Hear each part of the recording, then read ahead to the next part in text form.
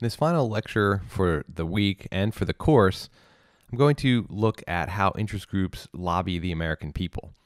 Most of this class has been spent examining the interest group struggle and interest group actions within the sort of what we could think of as capital P official political world, the directly political activities that go into achieving the goals of organized interest groups, which is to get their preferred policy outcomes enacted, or in the case of playing defense, preserved.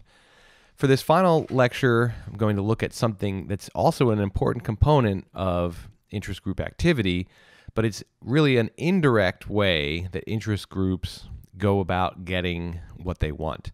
Because what interest groups want can be gotten through the political system, through lobbying legislatures, executives, and the judiciary. And obviously, electoral politics, as you can see from the diagram, is a primary component of the political system.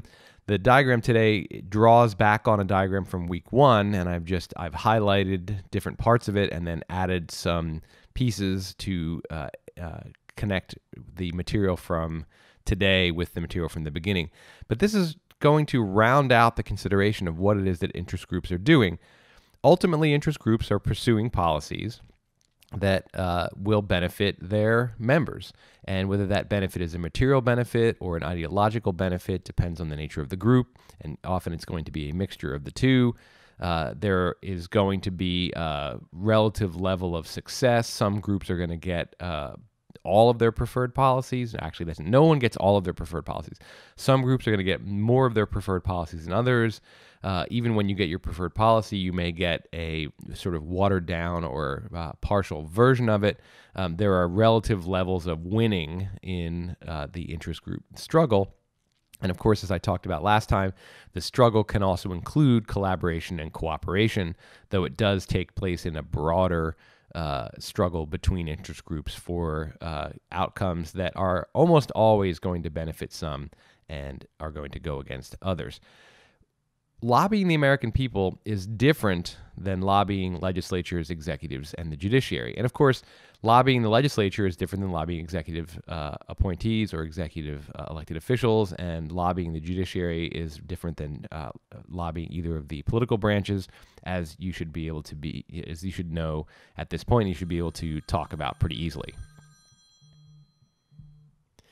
That was my phone ringing because I forgot to turn off my phone. So back to the lecture. The lobbying the American people is yet again a fourth different kind of activity, and its purpose is more indirect. Public opinion is the target of lobbying the American people. And when I say the American people, it might not be the American people. It might be the people of the state of Oregon. It might be the people of the state of New York, or it might be the people of Detroit or Atlanta or of the Southeast. So it can be some subset of the overall American people, but the public opinion is the target, and public opinion has an impact on the political environment. Though, as I say in the notes here, it's an amorphous impact. When, let's say, you are successful as an interest group in getting the public to be outraged by a problem that your group wants to have changed through the political system. For example, to use a germane example, when you want to get the public to be outraged by systemic racism and by racism in policing and by the way in which police departments are funded and trained and overseen, and police officers are either approved or punished.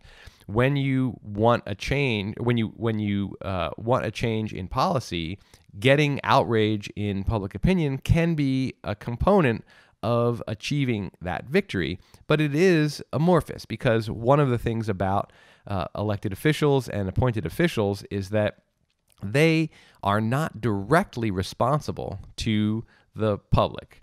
They are responsible to, in the case of elected officials, their constituents. And when we're looking at legislative elected officials, their constituents are a subset of the overall people.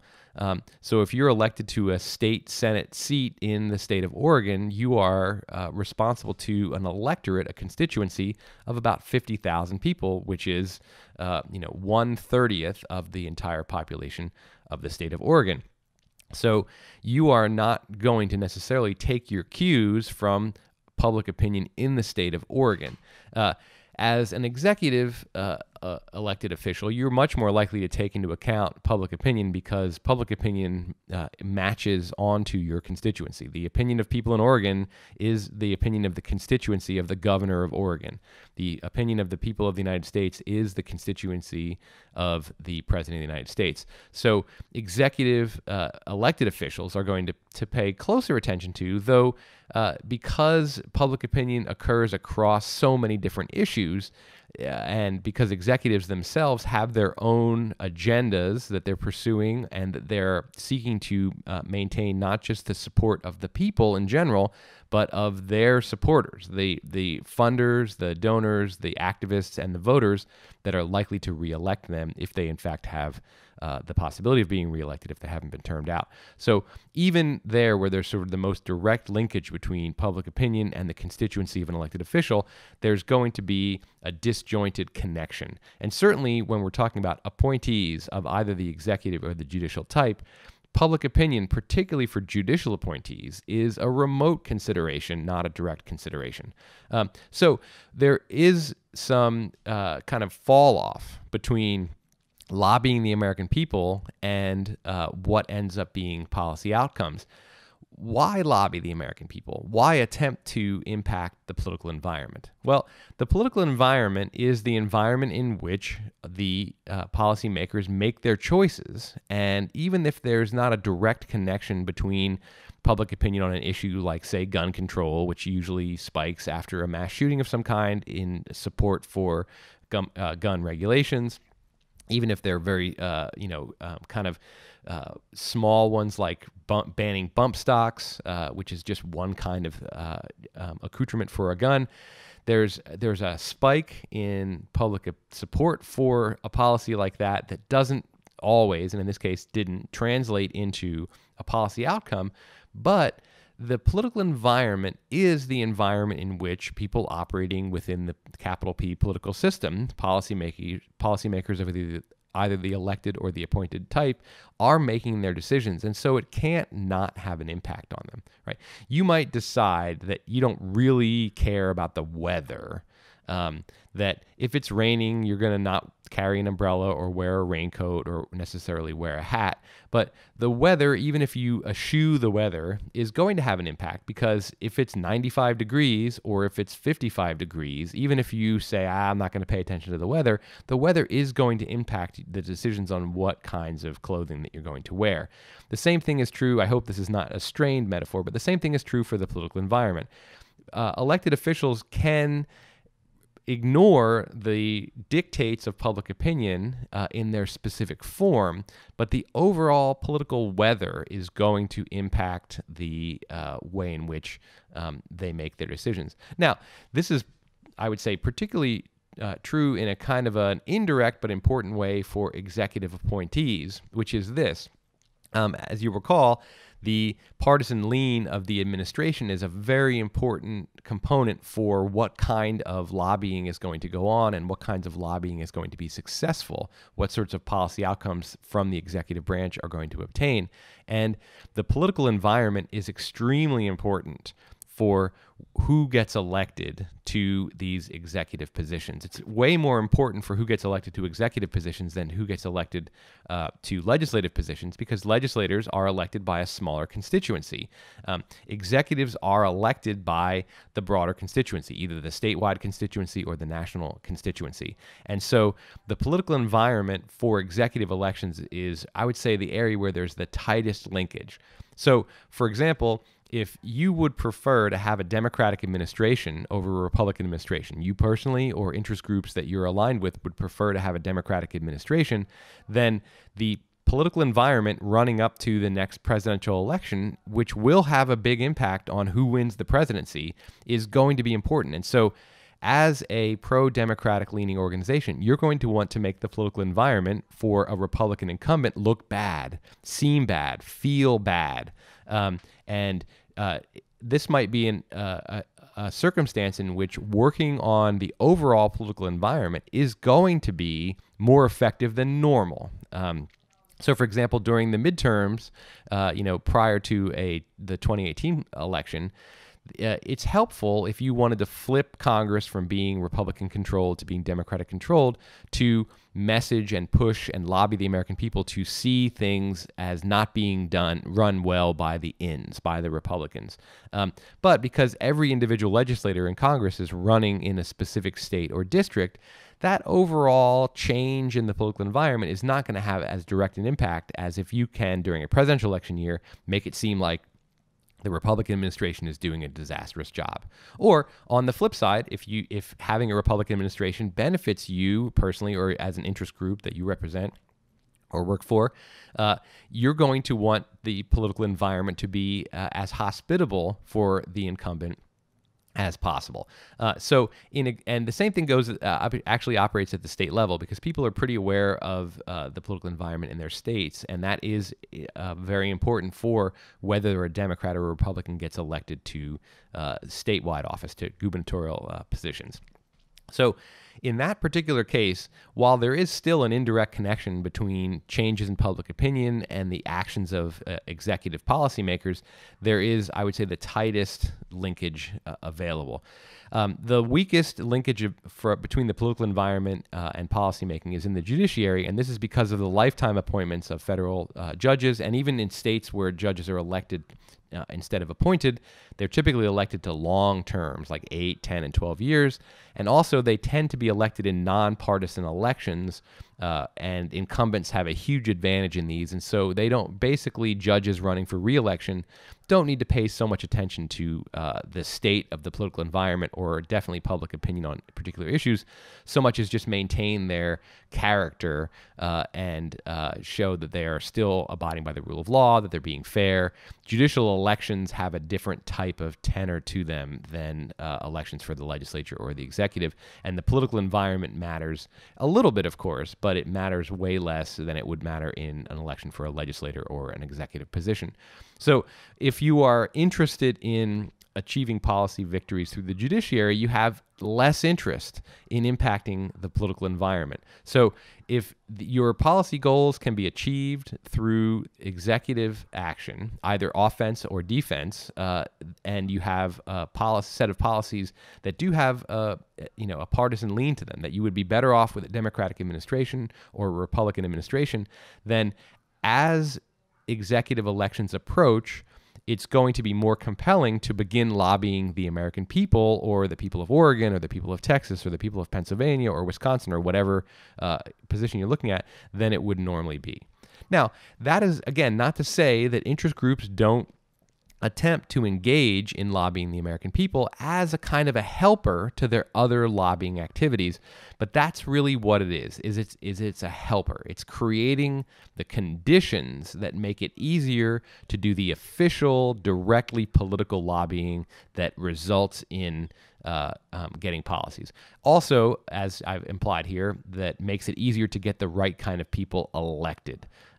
So if you have policies that are fit what a Republican legislator is likely to push for or vote for or against, you obviously have an interest in the electoral environment before legislative elections, making things beneficial for Republicans, just like for particularly in executive elections. But it's more about the fact that it's creating a hospitable political environment is an indirect aid.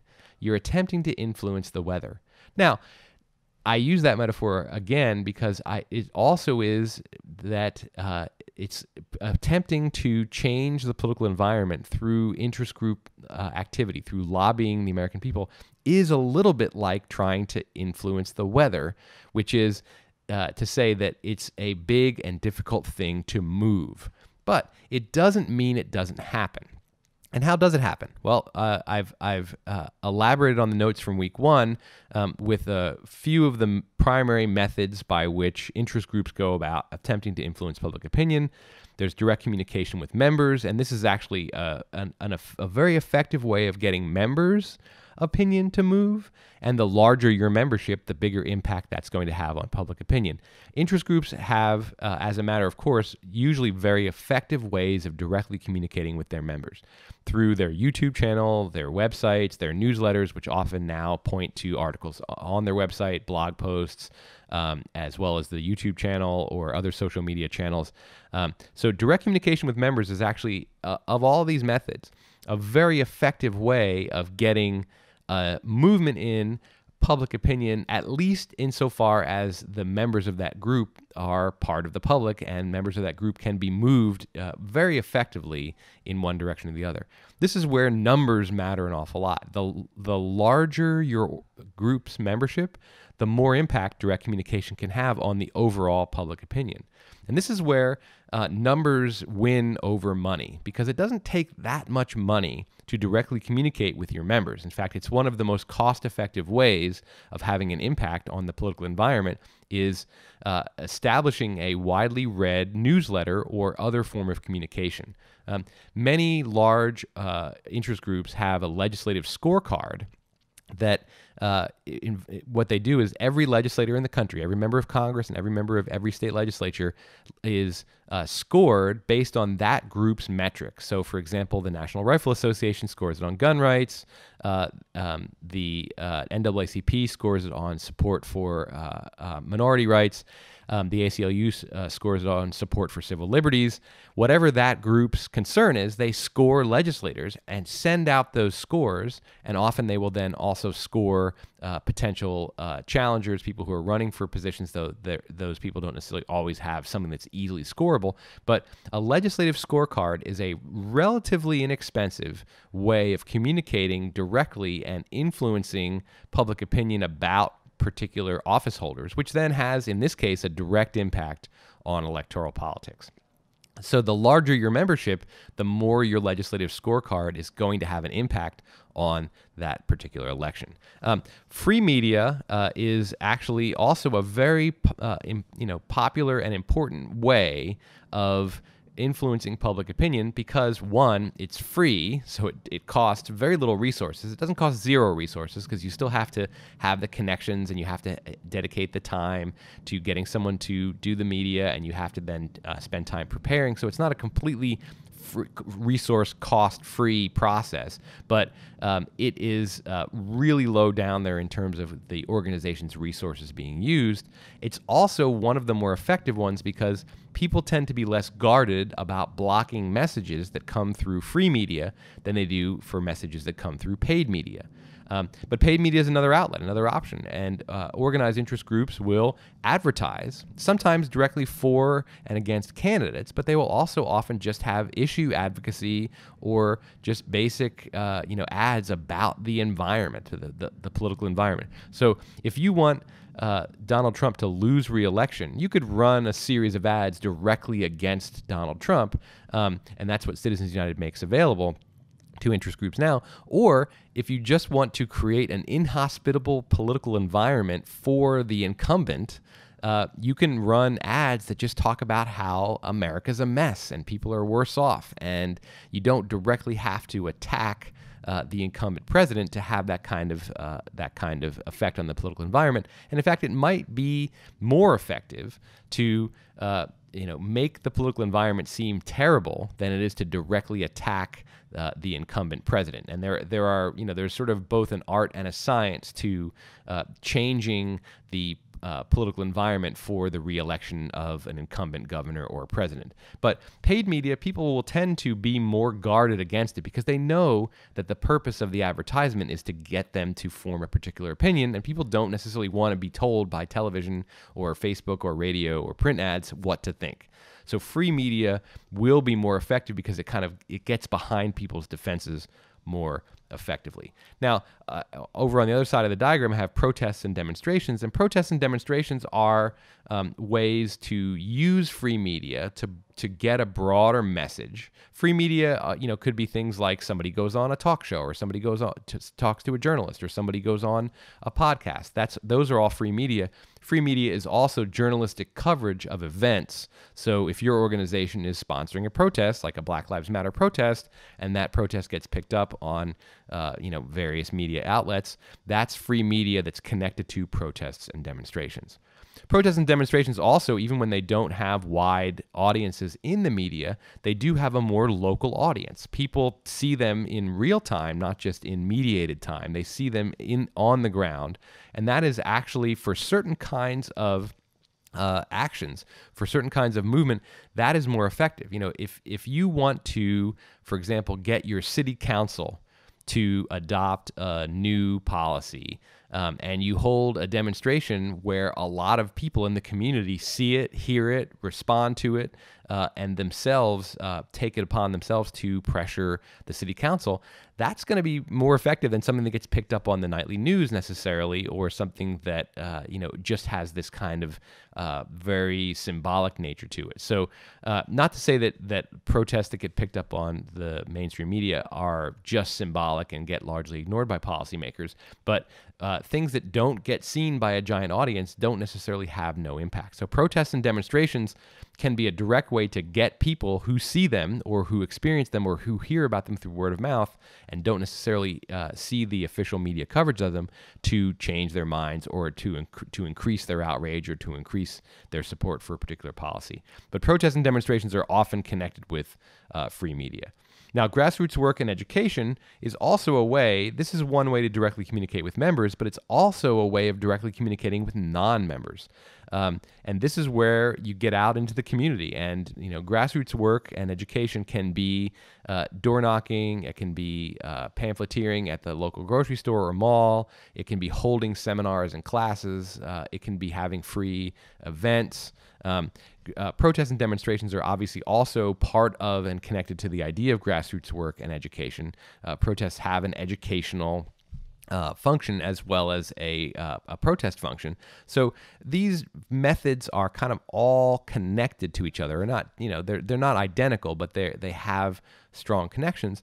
And what they are all intended to do is they're intended to get people in the public to have certain attitudes and dispositions, and more importantly, to get to have an issue at a high level of priority. And that's the biggest thing. It's not about convincing people necessarily to side with your policy or to support the thing that you want to support. Most parents are going to support more funding for public education. And so drumming up greater level of support for public education funding isn't necessarily necessary, but many parents don't have that as a priority. Many parents would prefer low taxes over greater funding, and so your cause, while it has their support, has a lower priority, or when there's a trade-off, it's going to be traded off against something that has a higher priority. So working on public opinion is partly about shaping people's minds. It's partly about getting them to adopt your view and your position, but in a broader way, it's about increasing the attention, increasing the emotional intensity, moving an issue up the agenda list to a higher position, so that people actually don't just support you, but they care. They don't just say, yeah, I hope you win, but I'm going to vote or donate or dedicate my energy to your particular cause. That's where lobbying the American people is more directly connected to essentially marshaling resources for an interest group to do its more directly political activities. If people are more outraged about a particular issue that is one of the issues that your organization supports. Let's say you're part of an organization that supports greater racial justice in policing. People don't necessarily want racist policing, but how much outrage, how much concern, how high on the priority list of addressing this problem was it for most people? Not very high. the weeks and now months on end of protests and demonstrations and free media, and also direct communication and grassroots work, and even paid media, all of the methods of working on public opinion, of lobbying the American people, are being utilized in this particular case. Now, people who supported your position before, yeah, police departments shouldn't be racist, are now actually willing to demand change, to write letters, to go themselves to a demonstration, to vote with this at the top of their mind, to talk about it, to volunteer with for one of these organizations, to donate money. So to help marshal resources to get these organizations leg up in the process of lobbying policymakers to adopt reforms that will improve racial justice in our policing system and in our society as a whole. So in a way, lobbying the American people is connected back to what's a fundamental activity of interest groups, which is marshaling resources, because the more resources that you have as a group, the more likely you are to gain success. Now, of course, you have to use those resources effectively and efficiently. You can't squander them. You can't spend more resources generating new resources than you are able to use to influence the policymaking process.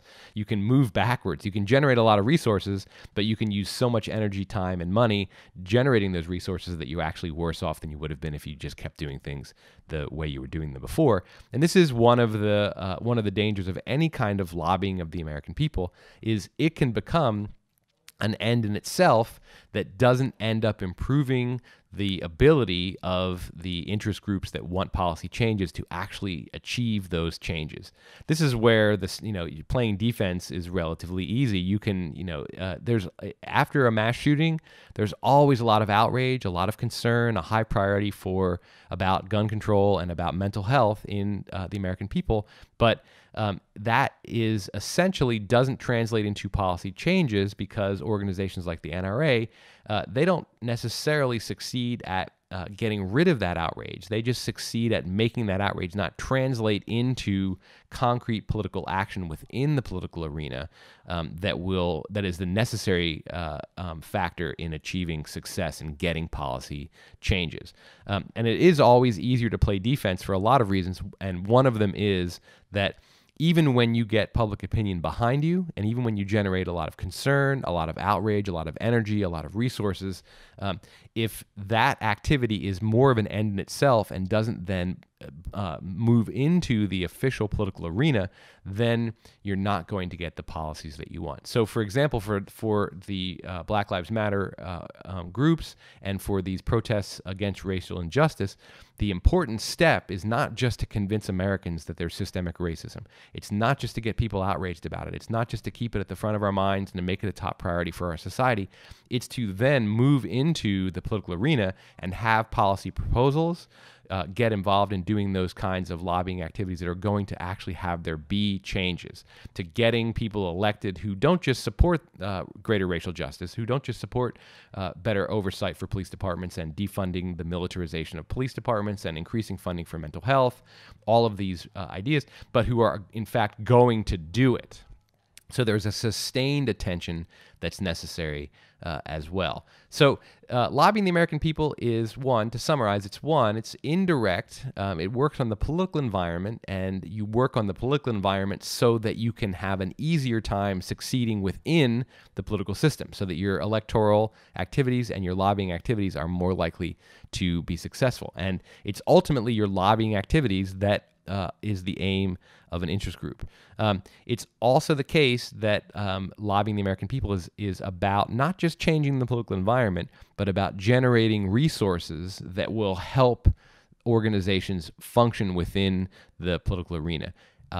Generating more money. Definitely Black Lives Matter groups, civil liberties groups are getting more donations right now than they were getting 6 months ago, and that is going to help them do their work much more effectively. There's more activists. There are more people volunteering. There are more people who are going to write letters. There are more people who are going to vote based on issues of racial injustice in 2020 than voted for issues of racial injustice in 2018 and in past years because of these greater resources.